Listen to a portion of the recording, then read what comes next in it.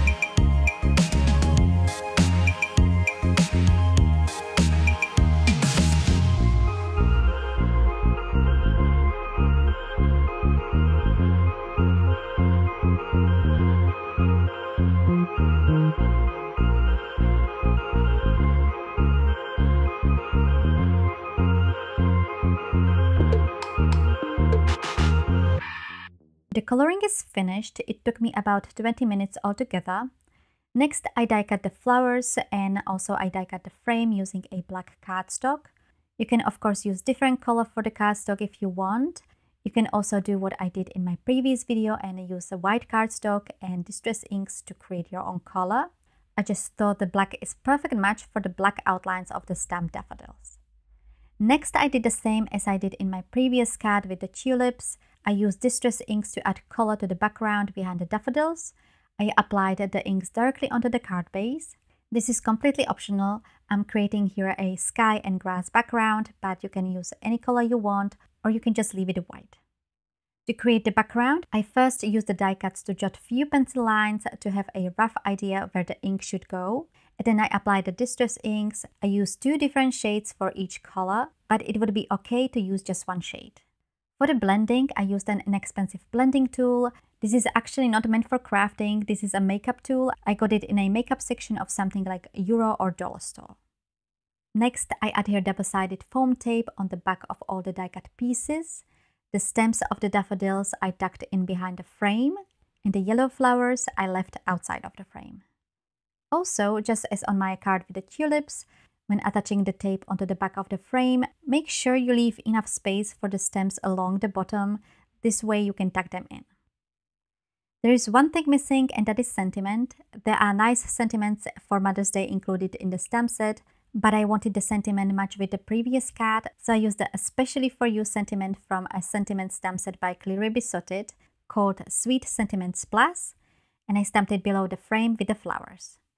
Lastly, to add a little bit of sparkle to the card, I add here a few clear drops around the flowers. The glue I used this time is the multimedia matte adhesive from Ranger. If you don't have clear drops like these, you can also use enamel dots or sequins. So the cards are finished. I really like the result. As I said, you can use different colors for the background or the frame. You also don't have to use the scallop die for the frame. You can just use a simple circle die. I actually lost the scallop die about 3 years ago, and last year it appeared out of nowhere, so I obviously had to use it. I hope you enjoyed this video. If you did, I would really appreciate if you gave it a thumbs up and subscribe if you haven't done so already. If you haven't seen my previous video where I used similar stamp set just with tulips and I colored it with the AlteNew alcohol markers, make sure you do. Or you can check out my Let's Color playlist. You can find here cards where I used all kinds of coloring mediums. The links to those you can find in the description below. Thank you all so much for watching, and I will see you in my next video.